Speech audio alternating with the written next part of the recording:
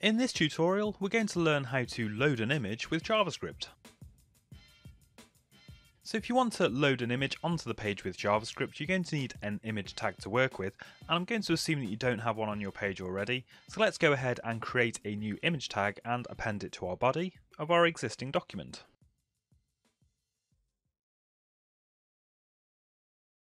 So we can see in our inspector that we've got the image tag now appended to our body, and all we need to do with our JavaScript code is to update the source attribute to load in an image. So for example, if I've got an image called small.jpg, just by setting that source attribute, we can actually load in an image from whatever path or URL we assign to it. So whilst this works okay for small images, what happens if you're trying to load in a really large image, or even if it's a relatively modest image but the user's got a poor network connection?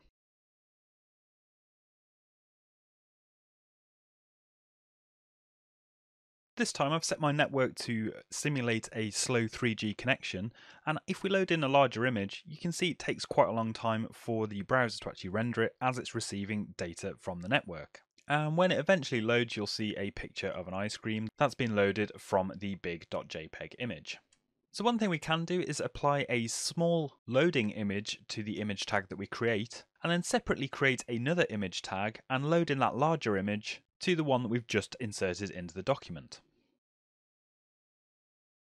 So let's first of all, with the image that we've added into our document, apply a spinner image which I've downloaded to indicate that an image is loading. And now let's create another image tag. And we're actually going to set up an event listener on this to listen for the load event.